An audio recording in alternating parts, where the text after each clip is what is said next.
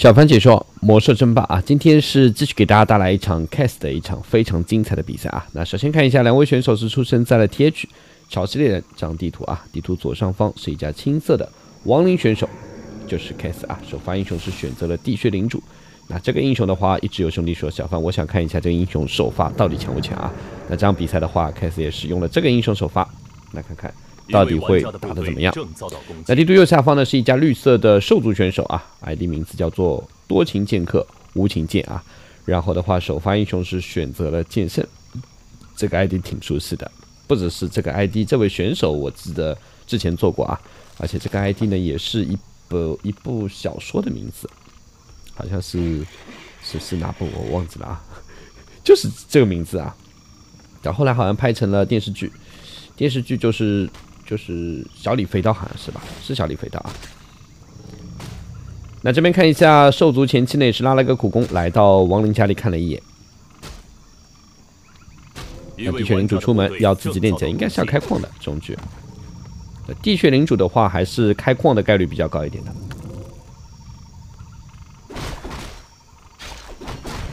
那剑圣的开局也在自己练级了，用剑圣取这个 ID。确实人如其名啊，用了这个剑圣来打。剑圣也可以说是一个多情剑客。剑圣说：“你别瞎说，我哪里多情了？”对，无情剑可以说啊。哎，地穴领主，这去哪儿？往左下角走，练这个分矿吗？哎呦，这个局 ，CAS 有想法啊，可以练，没问题，有甲虫扛一扛，然后有辅地放一放，只是说。这个练级的话，剑圣估计也没猜到啊！你看剑圣往12点钟位置方向去了。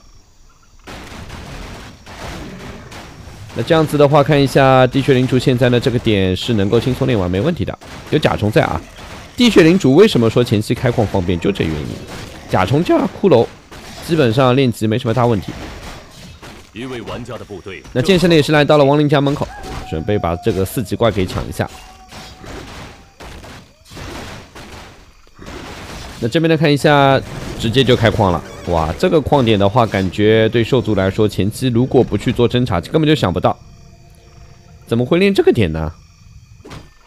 那这边呢，看一下剑圣打了2个防御戒指加4。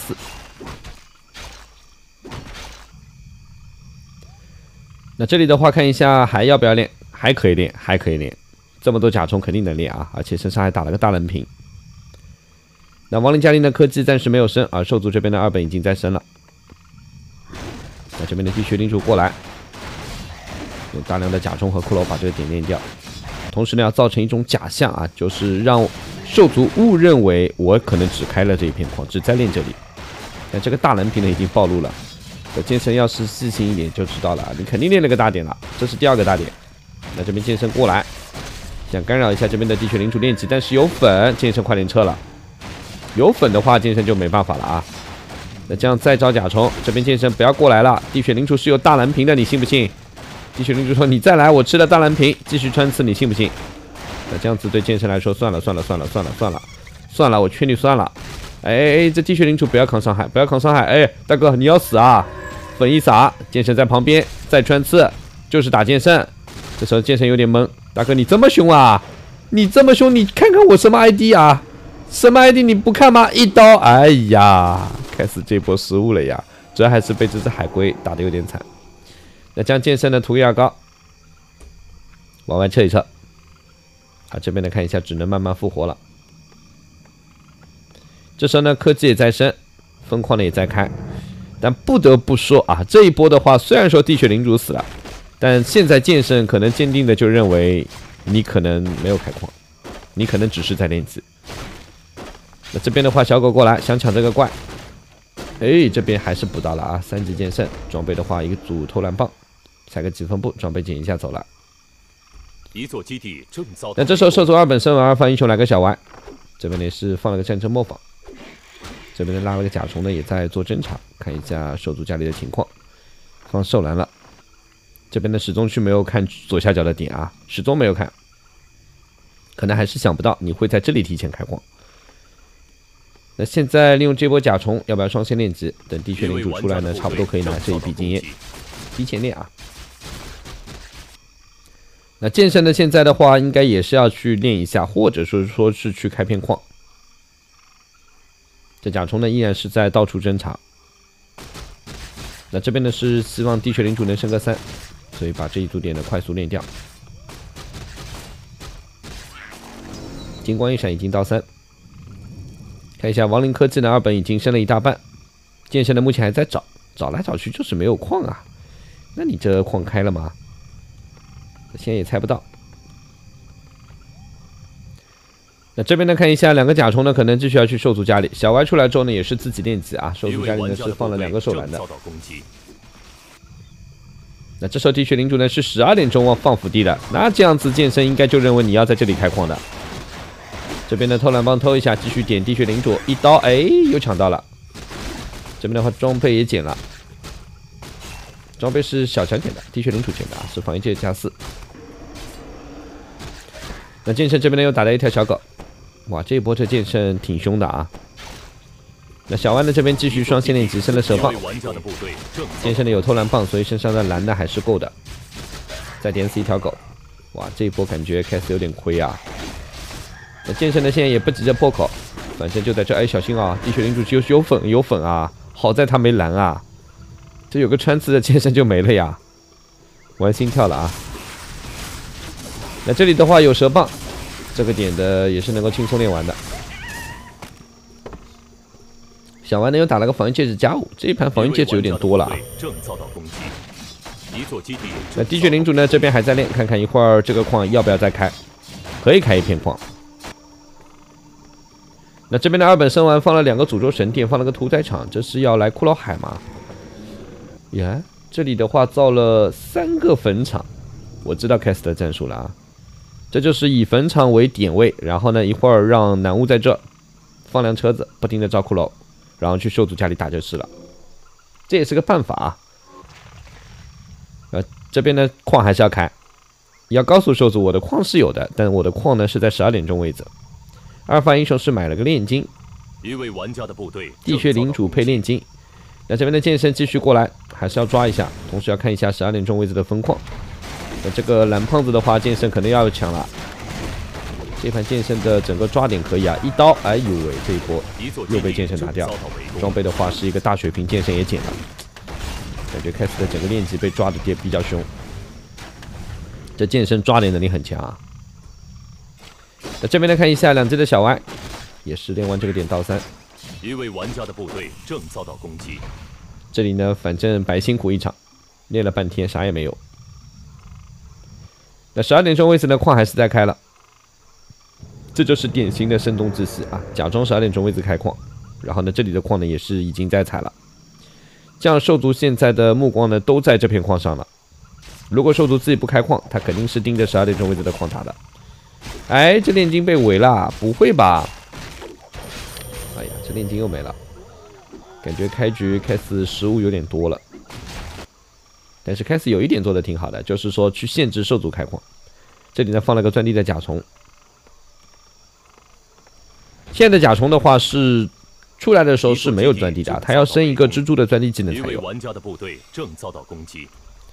那剑圣呢往12点钟位置放上去，看到亡灵的分矿呢已经是在造了，心里应该也确认了，你这里在开矿啊。小白这时候呢也要绕过去了。那现在呢看一下，凯斯家里呢已经在出男巫了，矿开真的索性取消卖掉了，可能觉得也是守不住啊。那这么一卖，这里呢补了个阴影。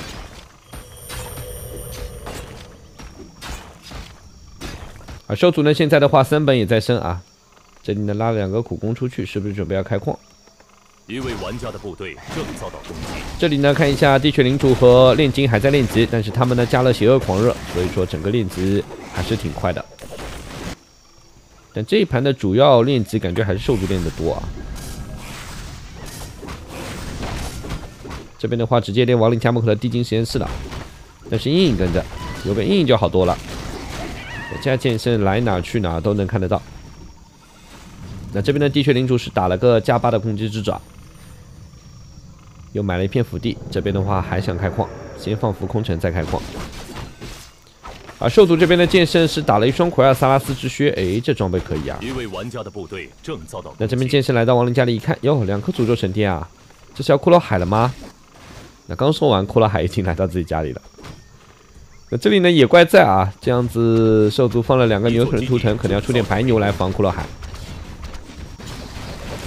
这边呢，看一下炼金和地穴领主呢，还在练这个左下角的大红点，打了一个生命石，装备还不错。小万的这边离4级还差1小半经验，但骷髅已经来了。哎呦，这波骷髅海的话，白牛要快点来了。而且呢，亡灵兽族也想不通啊，你这骷髅海哪里来的？明明看到你的男巫刚刚出门，怎么就来了一波骷髅了？这骷髅数量现在越来越多啊！这叫就地取材啊，就这里来的。那这里再造一波嘛，没蓝了，要给一辆车子回点蓝。那这么多茫茫多的骷髅海加上甲虫啊，兽族一下子也看懵了呀。这没有白牛的话，光靠驱散和塔来，光靠塔来防守挺难的。现在主动权呢就在开始这边了，因为这里呢可以不停的招骷髅去，而自己的2个英雄呢可以抓紧时间去练级。那对兽族来说呢，现在只能在家里防守啊，一个不注意的话，家里被骷髅推平就麻烦了。这边的白牛的专家级训练呢也在升级。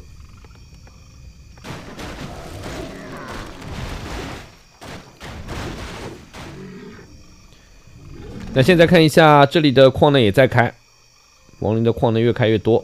这边的车子回点蓝之后呢，骷髅可以继续招。哎呦，又来一波！你看，这个就是，哎呀，兽族来了，就地取材，就地招骷髅。兽族一看不对呀，你还有这个玩法啊？但是也没有办法，现在啊，这里有塔，又有这么多骷髅。哎呀，兽族说我不知道你这里竟然有矿啊，有矿就算了，你竟然这么玩。那这样子，现在等白牛了，但白牛的数量不多的情况下，其实也根本驱散不了啊！你想一只白牛驱散最多2下，你能有多少白牛来驱散这么多的骷髅呢？这骷髅可以无限招啊！那现在呢，开始去右上角准备把这个大红点给练掉，而兽族呢还在进攻这边亡灵的分矿了。右侧的这苦工应该是想造建筑、造基地的，造不下啊！有甲虫埋地造不下的。那这上方呢还在练化学狂暴、邪恶狂热的炼金，大输出非常稳。那这边呢是一本敏捷书，还有一个装备是牛头光环。那这里呢兽族感觉现在打不进来，白牛先驱散啊！白牛驱散要看情况啊，这边骷髅多了你再驱散啊，否则你驱散一下你看没蓝了。那这边呢又一堆骷髅出来，哎呦，这几个狼骑也要小心了。小外加口血，强行拆掉一个坟场，但你只是拆一个坟场啊，作用不大啊。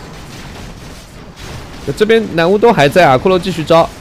兽族这么打消耗战的话太亏了啊！亡灵现在的抓紧时间就是练级了。现在兽族呢要去市集看看，能不能买个大法师光环之类的啊？如果能买到大法师光环还可以。剑圣呢进来砍男巫了，他也知道重点不在于这波骷髅了。那白牛过来呢，继续驱散，哎，这波驱散可以，这波驱散可以，2下驱散把骷髅都驱散的差不多了。但是剑圣目前的血量也挺低的，这边兽族的部队现在数量不多啊，而且呢，这里亡灵里面有塔，只可惜这波男巫蓝不多了，否则还能招骷髅。那这时候的话，亡灵2个英雄也过来，关键12点钟为止呢也在开矿，等于亡灵的矿越来越多。啊，对兽族来说呢，现在这么换下去也不赚啊。炼金过来了呀，这波打不了了。正面剑圣虽然还能打，但大血瓶都吃了。地穴领主也来了，这剑圣自己要小心，才几分不走人，但是有阴影在，有阴影在。哎呦，小心！地穴领主没有蓝啊，没有蓝啊，否则来个穿刺的剑圣真的麻烦了啊。那这一波对亡灵来说的问题不大，打掉一个坟场，继续补点男巫，车子要补啊，车怎么不来啊？12点钟位置的分矿呢也在开啊。对于兽族来说呢，这一波没拿下，现在呢还是要补白牛，但整个经济的话其实也不是特别好，因为兽族没有分矿。那这里呢甲虫啊、骷髅啊还在不停的过来，一座基地继续造甲虫，隐隐的留在这儿，坟场可以继续造啊，再多造几个啊。那这里是真的大量的骷髅啊。1攻1防现在是升了，骷髅也是可以提攻防的啊，所以可以继续升一升。那这边呢再去双线练个级。炼金和地穴领主呢现在就暂时守在这儿，因为已经把大量的点位都练完了，也就这里的一个地精实验室还没有练。那兽族呢右边也要开矿，造了3根塔。兽族这一盘必须开矿，否则主矿一干的话，这一波就没有那么多钱出白牛了。那这边呢再放2个坟场，先扛住位置，正面要放地穴领主一个穿刺，白牛驱散。这波炼金呢是被堵在里面没出去，这里骷髅挡位子了，剑神继续输出。那这边有车子回蓝，感觉这波部队还是有蓝的啊！哇，5级的地穴领主4级的炼金了，这波兽族很难拿下。因为只要拿不下这边矿，亡灵一直是有钱的。那想秒地穴领主呢有生命石，吃一下就行了。这边白牛在驱散，但是呢杀不了这个地穴领主啊！地穴领主升了个1级的被动啊，增加了一点护甲。你看兽族还是打不进来。虽然说小歪5级剑圣5级了，但亡灵现在的打法就是说不停的用骷髅来消耗。这车少了，对啊，车快来啊！车要多一点啊，否则的话这波男巫一直没蓝也不行。那这时候呢，剑圣跟小歪呢再去把地精实验室练掉，打点宝物。但是亡灵呢也是已经感觉到了你有疯狂，过来看一眼。这边哎呦，小心点死一只狼骑啊！现在亡灵等于是4矿，兽族只有单矿啊，1片矿。阴影呢准备过去再开一眼，这矿有没有开？那这边的骷髅呢还在双线练，能练就练。剑圣这边又打了个大法师之戒，还不错。小弯呢过去这里加3减一下。对，这时候电球其实小歪剑圣都要拿啊，因为电球打出的一个净化伤害的话，对于骷髅还是有效果的。概率高不高不管，反正拿着总归有效果。那这边呢就是不停的招骷髅，不停的放坟场，这已经造了5个坟场了。这有点多了，12点钟位置的矿呢，兽族根本分身乏术。那这边的阴影跟着啊，防止对手造基地。阴影站在这，一位玩家的部队正遭到攻击。那这里的骷髅继续过来，白牛就算驱散不了这么多骷髅啊，一波接着一波。那这时候呢，剑圣也是带了电球过来了。这剑圣的输出挺高的，已经到了69攻了，40点敏捷。但这边呢，明显开始也是知道了啊，给这里的男巫多回点蓝，只要有蓝了，又能给残废，又能给自己加邪恶狂热，那关机还能招一大堆的骷髅出来，再来一波，哇，这是真的多啊！那这样子连续不断的过去，兽族呢只能被动防守。这里呢终于把基地放下了，但是呢也看得到啊，所以说拉着骷髅继续过来打分矿就行了。剑神呢这时候也发现不对劲，你外面还有矿啊，过来一看，果然这里还有片分矿。那剑神目前的输出，这一波尸僧的话，哎呦，这尸僧要死完了。地血领主过来帮忙也没用。哎，这剑圣，哦呦，这剑圣太爽了啊！这一刀下去，这尸僧根本就扛不住啊。但这边呢，感觉这个分矿也不行，哎呦，野怪也来帮忙啦。那这样子兽族的矿起不来了呀。目前是1攻1防的骷髅。再点一下这边的基地。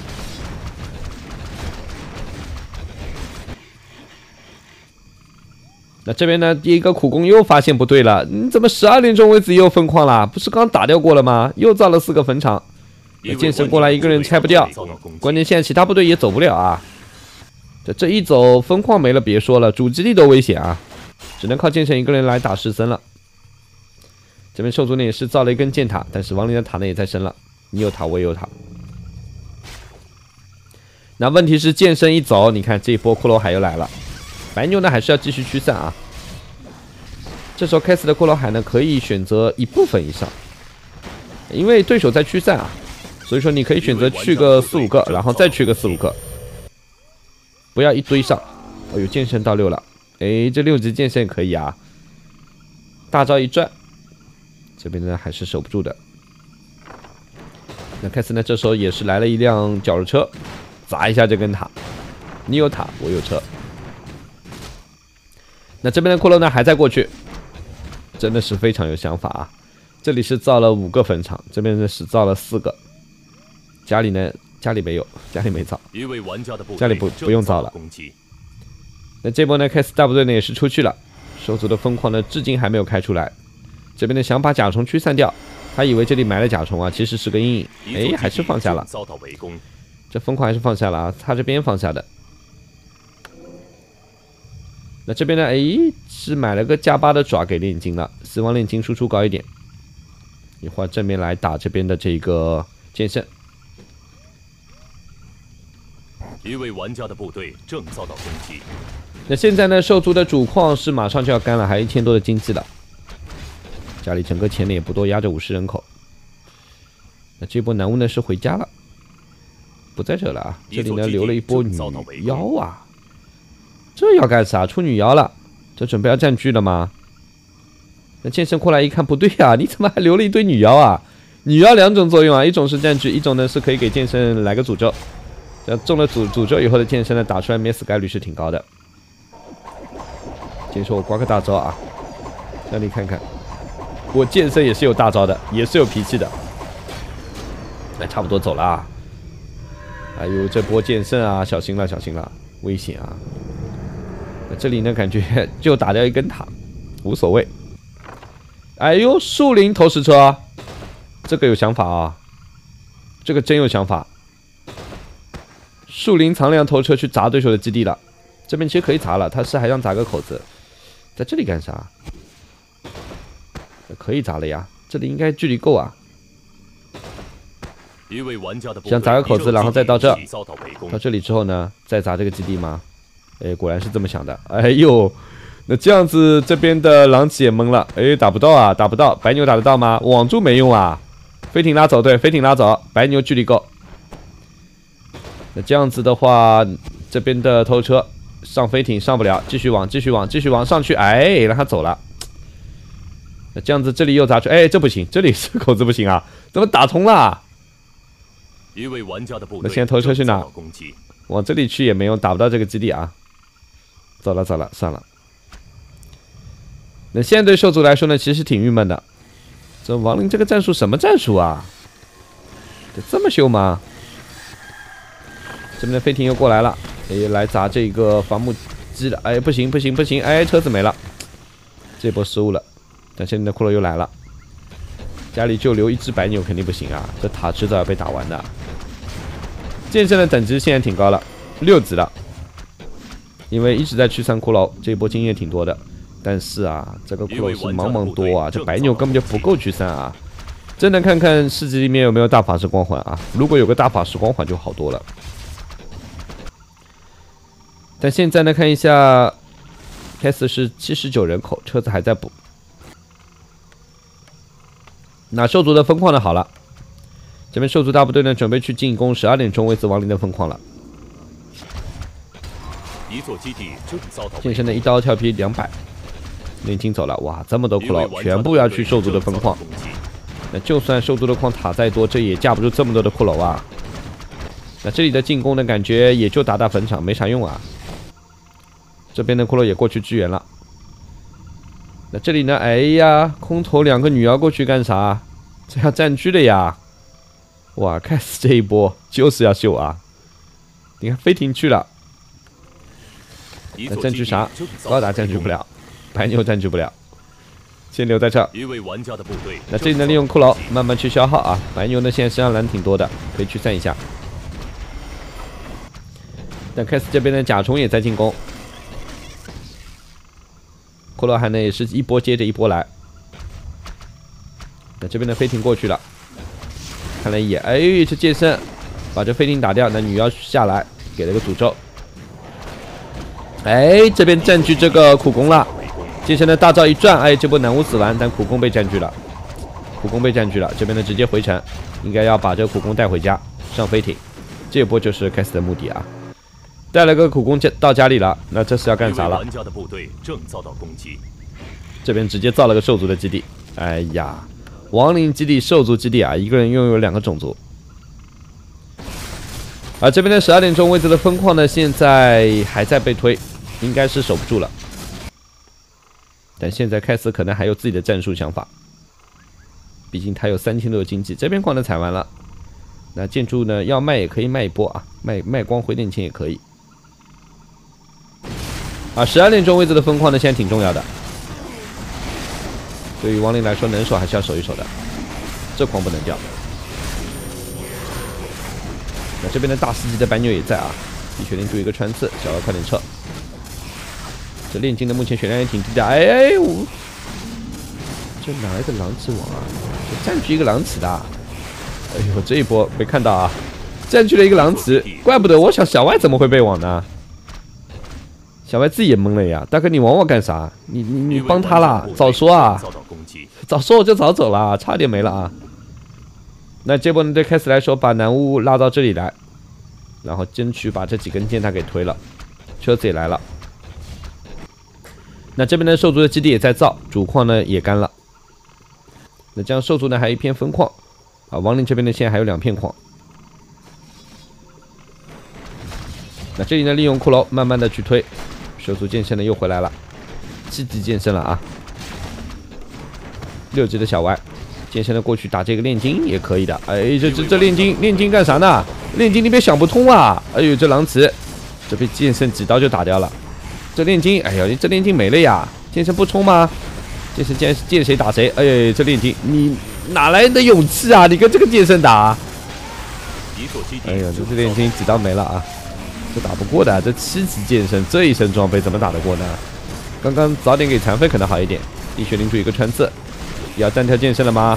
要单挑剑圣啊，调不过。先说我现在谁也不怕，10个血瓶继续来，蜘蛛买地。那这边的亡灵部队多，但剑圣说我有大招啊，你跟我打，别跑，来啊，全个上啊！哎，都散了，哎，你们散了干啥呢？大招赚了个寂寞。那这边的剑圣大招放完，现在的话要低调一点了。地血领主的现在有邪恶狂热，身上装备也不错啊，这地血领主啊。加到了70攻啊，1250点血。我觉得他这个反弹伤害，这个被动技能应该升高一点。甲虫现在不需要了，其实有这么多骷髅了，重秀一下，升个3级的被动伤害，反弹伤害啊，这样护甲更高。这剑圣还真打不动你啊，真的是这样，不相信我啊？剑圣怕的就是这种反弹的啊。我记得用剑神去打兽族的有伤害尖刺的这个建筑，然后的话剑神血掉的非常快，输出越高掉血越快。一位玩家的部队正遭到攻击。那现在的兽族也是要盯着12点钟位置开始的分矿在打。开始这边呢，现在的话就是要守住这个分矿。家里呢看一下这个基地已经在升科技了，女妖呢继续补。这边呢还要造一个兽族的祭坛啊，否则3本升不了的。正局他肯定要升3本啊，否则的话2本兽族基地也没啥用。这边女妖呢加了一个反魔法护盾，剑圣还要往里冲啊，算了吧，这剑圣太冲动了啊！现在剑圣打滴血领主不一定打得过，不一定打得过，真的不一定打得过。哦呦呦，小心啊！剑圣有几分步，快走了，开劲效没用，哎呀死了！啥呀，这死了！滴血领主说我才是真正的后期啊！你不要小看我，这确实啊！地血领主这个英雄等鸡蛋起来的话，其实也挺强的。兄弟们玩过 RPG 的应该都知道啊，其实有些英雄在魔兽里面可能不一定出场率高，但是他在 RPG 里面的话出场率特别高。对兄弟说了，小凡我看过公孙阳亮的视频了啊，我知道地血领主有多强，不用你来解释。那我跟你讲，我也看过，我也知道，我也会看啊。那这边的话，看一下地血领主一个人扛正面啊，这血基本不怎么掉的。兽族看呆了呀，这么猛吗？这大哥有点强啊！炼金说：“我还没来啦，你等我啊，看看我更狠。”但我觉得还是地血领主强。哎，这边狼起连续王，地血领主，哎，没保命道具，哎，没保命道具，快点走，快点走，走得掉吗？哎，差一点啊，差一点，狼起算了，别上了。还要回头打啊？可以的，哎，别冲动啊！哎，开始怎么了？这都要上啊！哎，还要往后走，哎，差一点，再往坐，还有一下，再点，再差一下，哎呦，小歪没点死，12点血让他走掉了。炼金说：“这时候我来了，我来了，我这炼金也快到5级了。这一波打的这小歪心碎了呀！我点了半天没点死这个地血领主是怎么回事？这护甲厚，血量高，打不死啊！”那这样子炼金也到5了，这边兽族这几根塔感觉也守不住了啊。那兽族如果推不下这边矿的话，就麻烦了，因为自己只有单矿，而对手呢是有双矿，踩着踩着，如果这片矿也干了的情况下，你看开始已经攒了5000多的经济了，这么多的钱啊！7级地穴领主了，2级的护甲，哇，16点护甲了，这是真的有点强啊！1425点血，有见过这么强的地穴领主吗？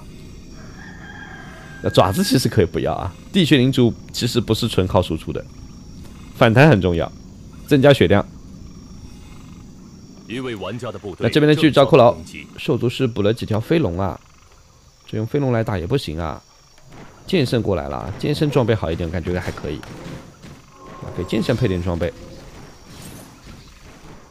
那这边来了，去到市集，剑圣要不要买个装备啊？买个好点的，攻击之爪加12有没有？但兽族前排的建筑呢也不多了。那这时候呢，看一下亡灵已经打出来了。剑圣呢是买了一个灵巧头巾，增加一些输出。啊，这边呢又买了个力量加3，这个装备给地穴领主加8的爪给炼金啊。地穴领主就是要血量上去啊。地穴领主不，我偏不给啊！你炼金拿力量加3不是一样加工资啊？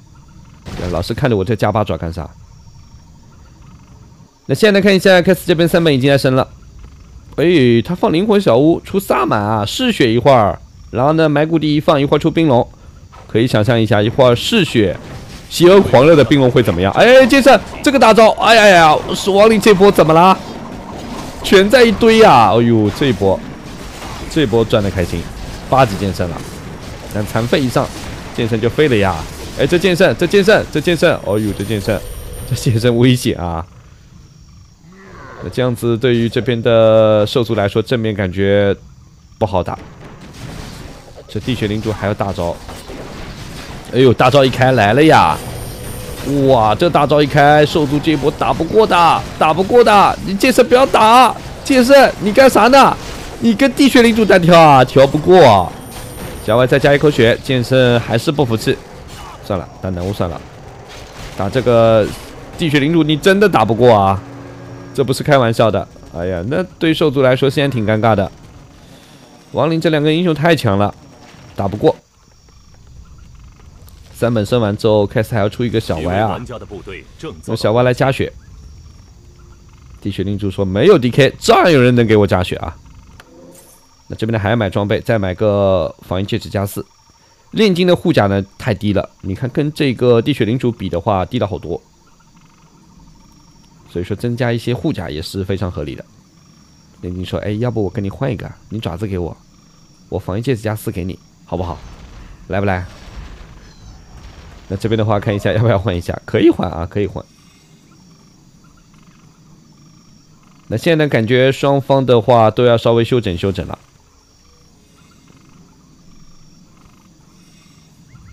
等一等。那这里呢，左下角的留了2个女妖啊，这2个女妖小心了，走不掉了应该是。建筑卖完了，回了一波钱，开始呢现在攒了4000多的经济。这边呢应该等小歪出来了，已经是冰龙也来了。化学狂暴、邪恶狂热加嗜血，哇，这个炼金一块的输出难以想象啊！炼金应该买个辅球了呀，炼金要买辅球，打上去能减个甲的话，伤害更高。那这里呢，亡灵的矿呢也采完了，所以呢建筑一卖。现在呢，对亡灵来说就是守住这边矿就行了。这边呢还在买装备。哎呀，这小歪一口气买这么多啊！哎，这有点偏心啦！你这小歪出门就神装啊！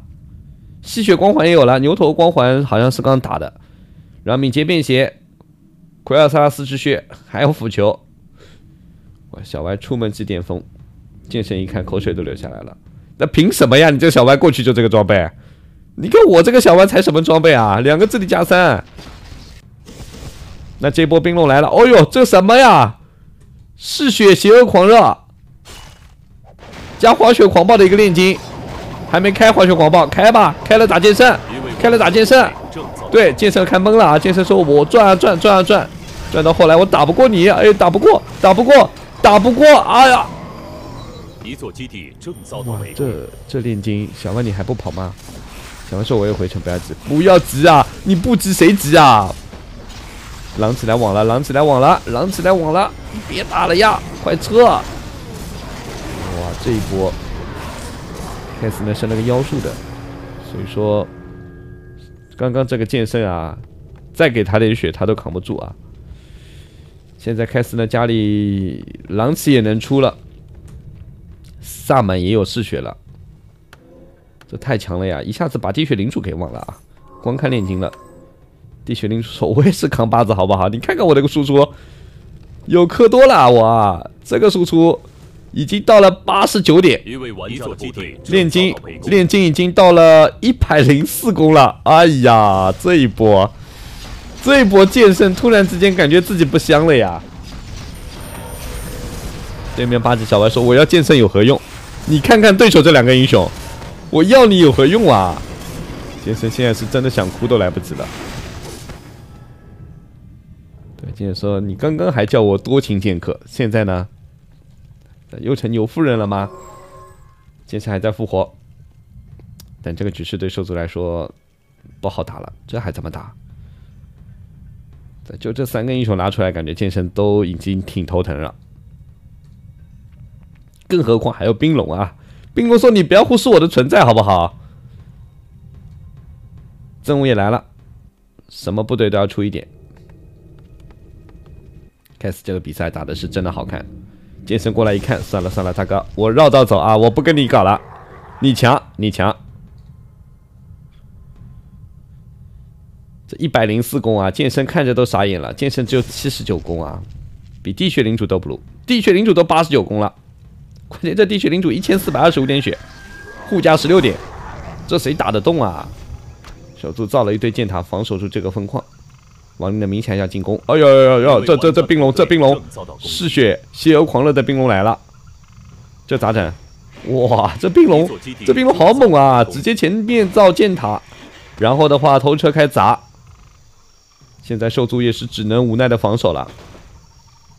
虽然有8级剑圣、8级小歪，但也打不了啊。车子慢慢砸塔就行了。这波车子的输出也不低啊，因为有科多光环在，打起来特别快。他蛇棒也没用，这是剑圣的过去干啥？打这个分矿无所谓了呀，就算大招赚也无所谓，真无所谓。打掉又怎么样呢？对亡灵来说，我直接要踩你一波了。哎呦，这个4升大了好多。那这波呢？看一下上了。哎呦，这个冰龙好强啊！这冰龙，哎呦，虽然说输出没那么高，但攻速快。这边呢，看一下地穴领主大招一开，哎呀，剑圣你回来啊！剑圣你回来啊！小歪说了，你快回来呀！炼金到6级了，这怎么打啊？一个穿刺，8级小歪，妖术没了，8级地穴领主的93攻，21点护甲。哎呦，兽族的分矿直接就没了。那这样剑圣一个人还在转啊转，转到后来发现就他一个人了，真的就他一个人了。这个英雄是真的厉害啊 ！S 是怎么想到会用这种组合来打？确实好看啊，画面感极强，特别好看。那这边的科多虽然没了啊，但是也无所谓了，可以了。兽族这一波分矿一掉的话打不了了。虽然说亡灵的矿也没打掉啊，这件事还没打掉亡灵的矿啊，自己的矿反而没了。这样子没得玩了，这一波全部推干净。6级的炼金，8级的地穴领主啊，对兽族来说呢，现在还在复活小歪，但这边的绞肉车继续打这个祭坛，打掉就行了。剑圣呢，终于推掉这一个分矿，但开始还有1000多的经济啊。关键兽族也没钱了，这是重点。只靠一个8级剑圣，打不过这3英雄。那这波呢，祭坛也被推掉，对于兽族来说已经没有翻盘点了。虽然狼骑呢还在拆亡灵的3本主基地，这里还有个禁止陷阱触发了，这巫医都出了。那这样子小心了，这剑圣，小心了，这剑圣，跑！哎，剑圣别死在小狗手里啊！哎，你是一名，哦呦，还好顶无敌了。快走了呀！哎呀，这狼藉也没了，这剑圣还要拼一波。剑圣我就不信了啊，我还会死在你这波小狗手里。那这里小歪来了，哎呦，炼金来了，地穴领主来了，可惜没有粉，没有阴影。剑圣快点走。那这时候的话，兽族打出GG，我们也是恭喜他开始，最终收获的这场比赛胜利，也是感谢兄弟们收看，再见。